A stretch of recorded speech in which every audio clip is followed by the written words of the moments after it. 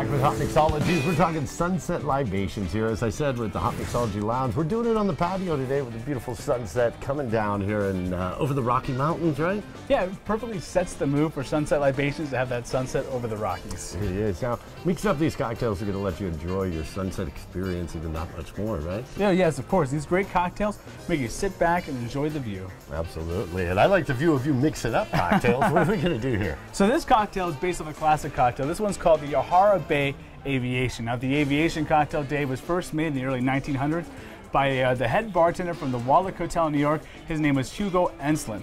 And so we're in this cocktail, we're going to add some fresh squeezed lemon juice. And then we're going to use in the purely syrups, they're simple syrup. Purely simple syrups. We're just using the regular simple syrup? Just the regular simple syrup. Organic. Handcrafted, small batches, certified organic. Great thing to add to your cocktails because what this syrup does makes it up to the next level. Absolutely. All right, nice. Then now we're going to be adding a little bit of D-Violet liqueur. And what is this exactly? Well, D-Violet liqueur is actually the key ingredient to an aviation, and that's also the reason why the cocktail has its name. It's going to give it a beautiful, beautiful blue color. Nice. All right, and then we're going to be adding the Yahara Bay, their barrel mellowed gin. And Yahara Bay, the distillery out of Madison, Wisconsin, I mean, we've seen it. Well, these guys, Dave, they do it right. This gin right here is one of the best gins I've ever had in my entire life. Wow. This gin is phenomenal. And they're using their five basic ingredients for their gin. They're going to be using juniper berries, cucumber, coriander, fennel, and citrus. And this gin comes out so well balanced. And when they barrel age it, they're actually going to be using their Yahara Bay bourbon barrels to age their gin in for 6 months. Wow, that's nice. That's what gives it a little bit of the color. And like I said, Yahara Bay, the distillery, they do it right. Every product we've had on here, you got to check it out. Hotmixology.com, all the fun, all the flavors, everything's right there for you. Everything's incredible. Now we're going to add one last ingredient. We're going to use an egg white right in here. This is going to give it a nice consistency, nice froth.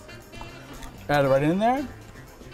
And then what we always do with an egg white cocktail is you dry shake first, and that completely emulsifies the drink. I gotta say, you're very good at getting just the egg white in there. I saw you throw away the egg yolk. I thought you got the whole thing in there. Oh no, it's all right down. White. Well, that years of experience right there. Absolutely. Nice. All right, so we dry shake first. Now we're gonna add ourselves some ice, and we're gonna shake this guy up again. Give it a nice shake, kind of get it all complete emulsification of the cocktail.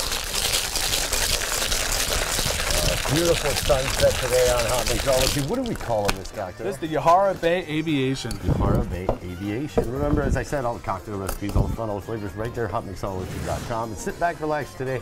So many great cocktails coming out as we're enjoying the sunset right over the Rocky Mountains. You can enjoy these cocktails and enjoy the sunset over wherever you are. Check it out, Hotmixology.com. Some beautiful rose petals. Beautiful rose petals.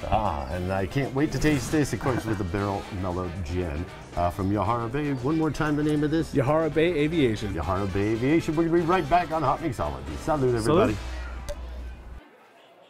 We will be right back pouring more fun on Hotmixology.